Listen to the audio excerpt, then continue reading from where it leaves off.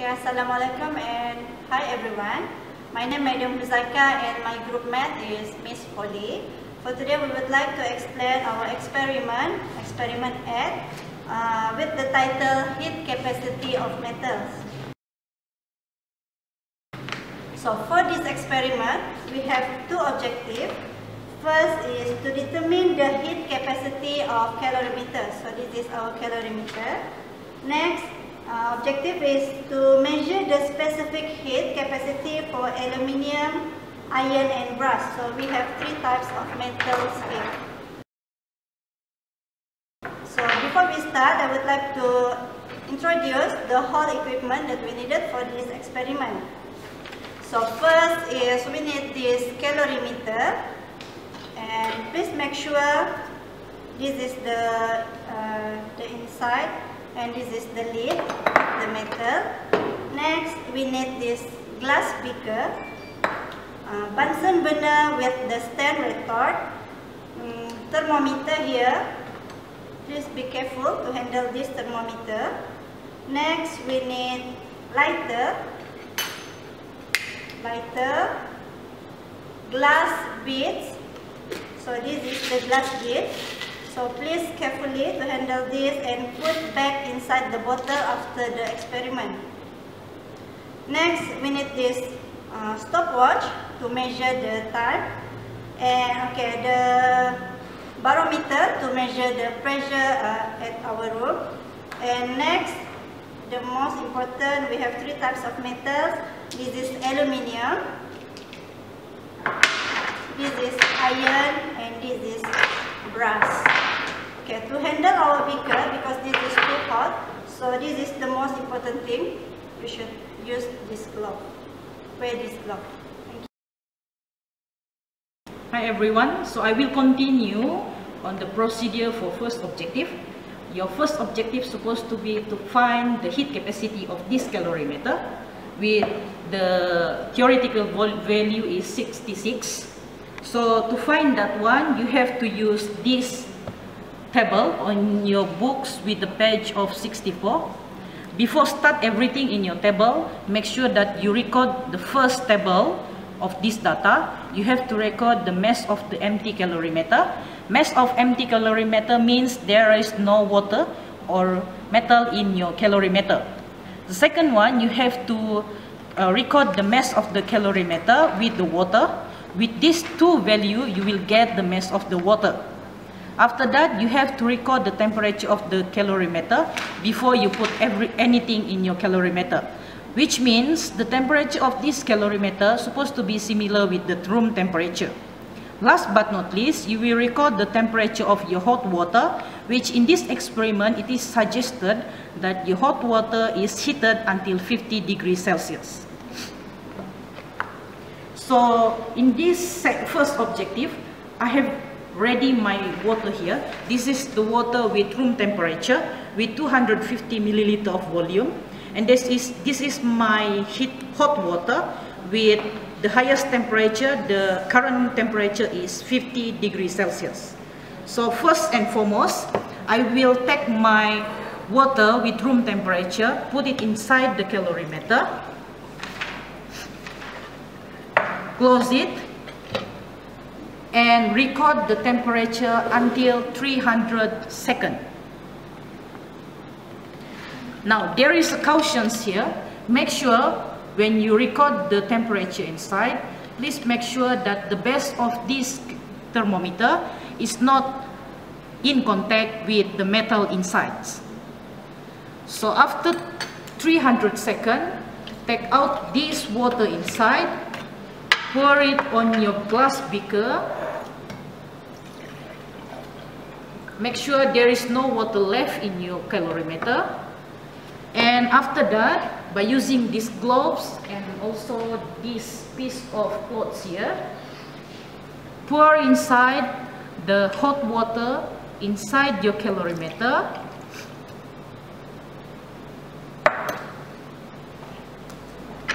Close it and continue your readings from 330 seconds until 660 seconds.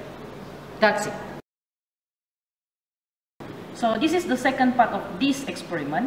The objective of this second experiment is to determine the specific heat capacity for three types of metal, which is your aluminium, your iron, and your brass. Before start with this procedure, make sure to record all of this on your first table, which is the mass of empty calorimeter. You already record this on the first part of experiment, and then you have to record the mass of the calorimeter with water. You have to record the mass of the water, which is you will obtain this one from these two results. Last but not least is very important, you have to record the mass of the test piece. You can measure all the test piece by using this weight scale provided here. Now, to start with this experiment, I have two beaker with water here. With each of these is 250 milliliter, and with the room temperature, you will put inside all the glass beads on the first beaker and put inside the metal. The purpose of these glass beads is to protect your metal to interact with your glass, your beaker here. So put inside your big metal, place it on your stand, retort stand here.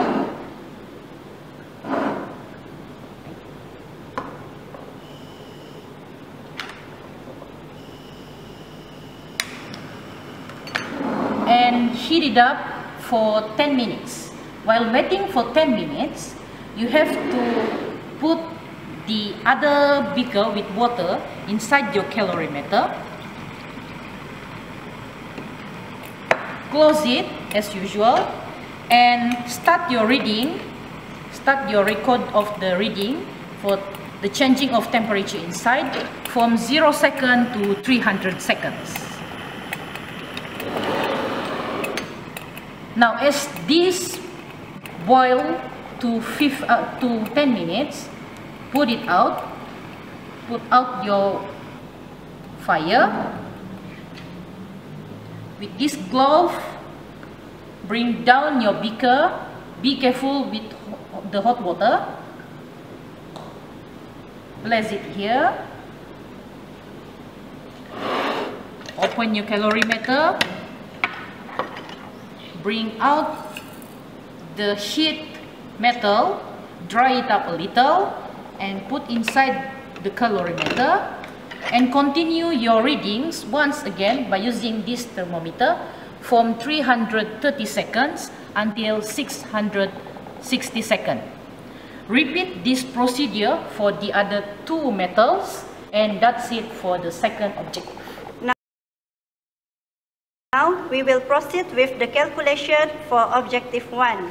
So since you have tabulated all the data here, so please plot graph temperature versus time. Okay, so the graph will look like this. So you will have two lines, line 1 then drastically increase temperature, then line 2. This line 1 is the temperature of water from 0 second until 300 seconds. So this one is temperature 330 seconds until 660 seconds. So from this graph, you have to determine the theta M. This is the mixing temperature. So to get this one, you have to draw a straight line to connect line 1 and line 2. So this high point is the mixing temperature. Okay, after you determine the mixing temperature, then you have to substitute the whole value here into equation 7 at page 61. So this is the equation. The CK is the specific, the heat capacity for calorimeter. CW, the heat capacity for water, this is the constant, 4.187. Then MW is the mass of water. This one is 250 ml. You have to convert to gram. Then theta W is the water temperature. The hot temperature is 50 degrees Celsius. Theta M you get from this graph over theta M minus theta K is the temperature of calorimeter. Then after you calculate the CK, you have to compare with the theoretical value. This one is theoretical value 66 plus minus 1 joule per Kelvin. This is the calculation for objective 2. Okay, by using the tabulated data here, for example, for aluminium, you have to plot graph temperature versus time. Okay, from the graph, okay, this is the graph. You have to determine the theta M. The steps same like I mentioned before this for objective 1.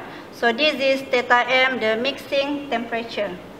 Okay, after that, you can substitute the whole value here into equation 10 and 9 at page 62. Okay, so you will use this equation 10 to calculate the specific heat capacity of metals. So the CW is specific heat of water 4.1 at 7. MW is the mass of water 250 milliliter. CK is the specific heat of calorimeter. This one is you get from objective 1. The theta M from your graph minus theta 1. Theta 1 is actually from your graph. This one is theta 1, the lowest point here. Okay, next, over MP. MP is your mass of test piece. For example, the mass for aluminium, so you put this value. Minus theta M, the theta M from your graph. Over MP. MP is the mass of test piece. For example, for aluminium, so you put this value into here. Of this one times theta 2. Theta 2 is you get from this equation 9. Okay, so you just put this one, just use the value given. P is, you have to measure the room pressure by using this barometer. And this barometer have two units, Hg and HPA. So please take the reading at HPA unit. Then substitute here P minus 1013 HPA. So after calculate your theta 2, substitute here and minus theta M, the theta M from your graph.